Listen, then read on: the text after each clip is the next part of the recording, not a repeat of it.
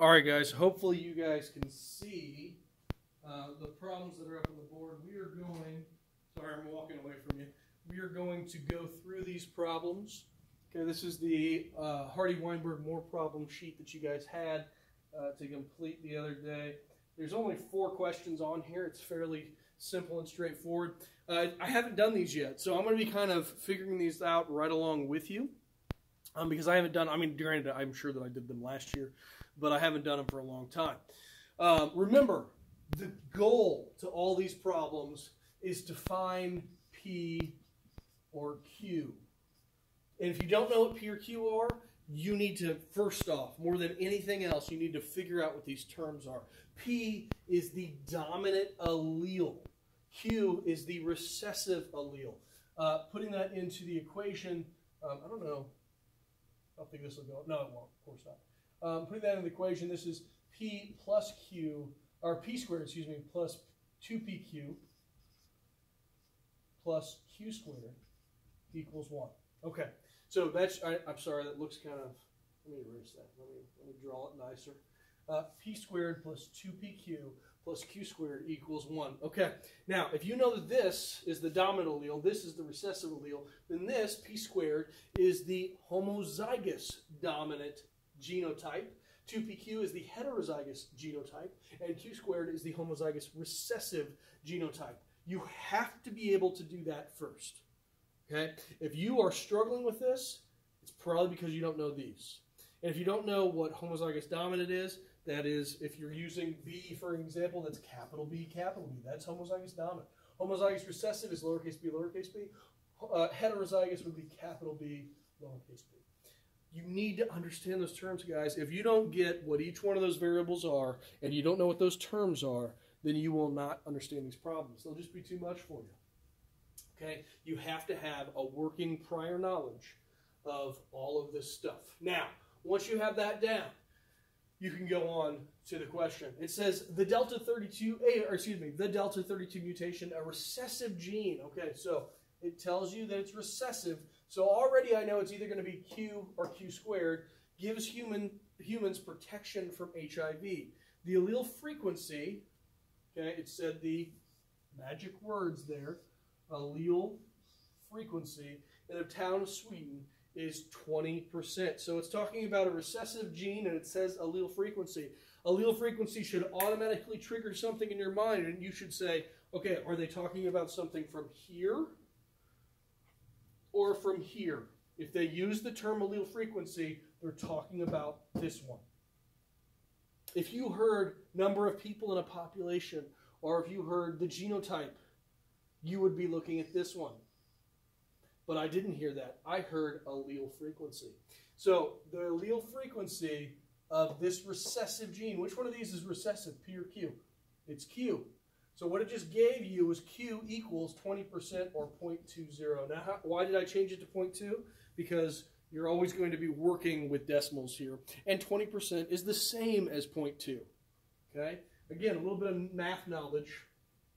You should be able to do that. Now, if I know Q is 0.2, then what is P? Well, if P plus Q equals 1, I can say 0.2, or P plus 0.2 equals 1, subtract 0.2, subtract 0.2, and I get P equals 0.8.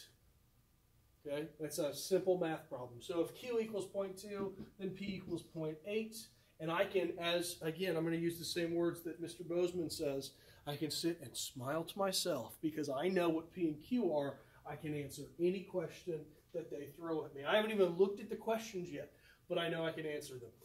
It says, what percent of the population have 2 copies of the gene and are therefore immune to HIV? Okay, so this asks it in kind of an interesting way. It says, what percent of the population? So it said the word population. So I know I'm going to be looking at this guy right here. It didn't say allele frequency. Okay, so I'm going to be looking at one of these. What percent of the population have 2 copies of this recessive gene? What does it mean to have 2 copies of a recessive gene? That means to be homozygous recessive. Okay? So which one of these represents homozygous recessive? Q squared. That's the one that we're looking for right there. It says what percent of the population has 2 copies, homozygous recessive, of this gene, therefore are immune to HIV. What is Q squared? Well, if I know that Q is 0.2, Q squared equals 0.2 squared. So Q squared equals whatever 0.2 times 0.2 is. I'm going to guess it's 0.4. Okay, let's make sure of that. 0.2 times 0.2 equal, oh, I'm sorry, 0.04. Make sure that you always do the calculation because you could be wrong if you just try to guess it. So this is my Q squared value, and it does say what percent of the population. Well, if I multiply that by 100 to change it to a percent, I'm going to get 4%. Okay, that's actually your answer because it did ask for the percent. So I do know Q squared is 0.04, and 4% of the population is going to be immune to HIV. Then it says what percent of the population are less susceptible to the disease since they are heterozygous. So it asks what percent are heterozygous. Which one of these, did it say anything about allele frequency? No. So I don't need to worry about this. I need to worry about which one of these represents heterozygous. And you guys should know that there's only one up here. There's only one part of this equation that represents heterozygous, and that is the 2pq. Okay? So how do I solve for this? I multiply 2 times p, which I know is 0.8, times q, which I know is 0.2. So if I do that, if I multiply 2 times 0.8 times 0.2,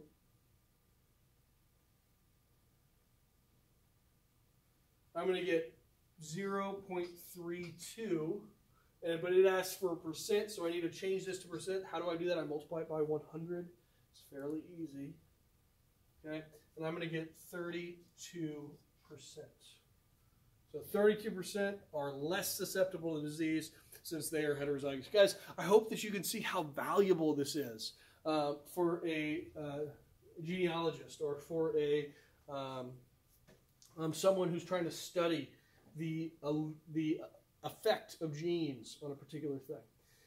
So that's your answer to these guys. I'm going to erase this. I'm going to keep my p squared plus 2pq plus q squared equals 1 and the p plus q equals 1 because that's our equation. I'll even keep this up here if you want it, but I'm going to erase everything else, so I hope that you're ready for that. I got to find my eraser first. Just use, oh, here, we'll use this. Okay.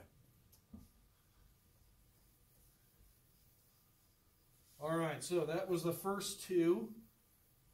Guys, I had a couple people say or email me or send me a little text or a little message or something on Google Classroom and say they're struggling with this. Okay, that doesn't surprise me. Okay, this is not, I know this isn't easy for some of you guys, but if you follow along, if you practice these, if you write down what I'm writing down and you try to understand it, I think it's going to help you. If you need to do a one-on-one, where we kind of walk through these like one step at a time, just like I'm doing now, but I do it with you. Sometimes that helps a lot. Tell me and we will do this. You're going to get another worksheet today. Okay, it's going to have very similar problems on it. But we're going to keep doing these. We're going to just keep, guys, practice makes perfect. I know that you've heard that adage 100 times, but it's so true. The more you do these, the easier they're going to become, I promise you. Okay. It says 19% of the population show the dominant phenotype for nervousness around people. Okay. So this one's interesting. It's worded kind of differently. It says 19% of the population show the dominant phenotype. Okay. So how do you have the dominant phenotype? That means that 0.19 is showing this dominant phenotype. Now, which one of these, it's talking about the population. So is it talking, did it say allele frequency? No, it did not. Did not say allele frequency. It wants to know what the dominant allele frequency is. Okay? But it didn't say that. It said allele frequency. So, what is it telling us? It's telling us that either your p squared, okay, which is dominant, or homozygous dominant, so they're going to show the dominant phenotype, right? And 2pq are going to show the dominant phenotype. Okay.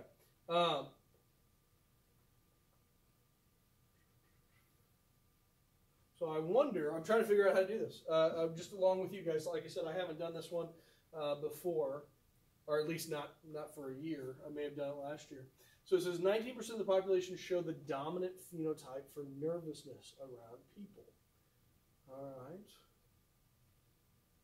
It doesn't say homozygous dominant here. It just says the phenotype, which is not the same thing as a genotype. These show genotypes. Phenotype is just what you display. So both p squared plus 2pq are going. Oh man, this one's tricky. I love it. This one is tricky. P squared plus 2pq are going to equal 0.19. Okay. So because of that, you can replace. Look at this. This is called math substitution. If you guys have ever done this before, you can replace this because p squared plus 2pq equals 0.19. I can take this 0.19 and I can substitute it in for p squared plus 2pq. Okay? So instead of p squared plus 2pq, this one's really hard. I would not give you this one on like a quiz or a test. But because of that, I can say that 0.19 plus q squared equals 1. Now, can I figure out what q squared is? Absolutely I can. I need to get it by itself, so I'm going to subtract, this is 0.19. I'm going to subtract 0.19. Okay? And if I do it to this side, this cancels. I also have to do it to this side, minus 0.19. Okay? So I'm going to get 0.81, I believe. I'm going to take 1 minus 0.19.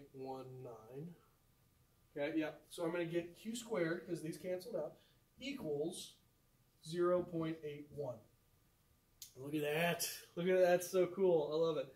So it doesn't ask for q squared, though. Q squared is the homozygous recessive genotype. It's not asking for the homozygous recessive genotype. It says, what's the dominant allele frequency? Well, that means that it's looking for P, not Q. But if I find Q, can I find P? Of course I can. So I need to find Q by itself. So to get that squared out of there, I take square root. And I'm going to get Q equals, what's the square root of 0.81? Well, I'm going to take square root of that. I'm going to get 0.9. Oh, that's beautiful. Okay, that's a Q, sorry. So Q equals 0.9, which means that P is going to equal 0.1. Why? Because if I subtract 1 minus 0.9, I'm going to get 0.1, which is this one right here. Okay. So I have my P and my Q. It asks for the dominant allele frequency, so I'm going to put a box around this one because that answers that question. But because I have P and Q, I can sit and smile to myself because whatever number 2 asks, I'm going to be able to find no problem. It says, what is the recessive allele frequency? So it's asking for the thing I just found. It's asking for the recessive allele frequency, which just so happens to be Q. There you go. We're done. All right, so that one turned out to be simpler than I thought once I figured out how to solve the problem, okay? Now, again, I'm not going to make you do a mathematical substitution where, by the way, I hope you get that. I hope you understand why 0.19 is both p squared plus 2pq, because both the homozygous dominant and the heterozygous are going to show the recessive characteristic. They're going to show that dominant characteristic. They're going to show that dominant phenotype. Phenotype is what manifests itself physically. So if this is like brown hair, for example, okay, I know it's nervousness around people, but let's say it's brown hair. People that have capital B, capital P are going to show brown hair, and people that have capital B, lowercase b are going to also show brown hair. So that's why 0.19 can equal both p squared plus 2pq. And then I just substitute it in, and I get this great problem. All right. If you guys were struggling with that one, I get it. That's a hard one. Listen, I am going to post another worksheet today. Okay, I want you guys to give it a chance to try it. I'm going to go through it again, just like I did with this one. But I'm telling you, the more you guys do this, go back through. Okay, this one's posted; it's already up. Go back through and rework this. Make sure that you did it correctly. Okay, normally I would do this with everybody here. And I would, have you guys work the problems and make sure, work them again. It's okay. It's okay to do things more than once. Okay? The more you guys do this, the better it's going to be for you. All right. Hey, guys, stay safe. Stay healthy. I'd love to say that I'd see you guys in a little bit, but I won't. But we're gonna keep going through this, and we're going to try to get as much done as we can. Once we can get through this, guys, we got a little bit of notes on this chapter left, but then we get to dissect as bad as I can. Okay. I'll talk to you guys next time. Bye.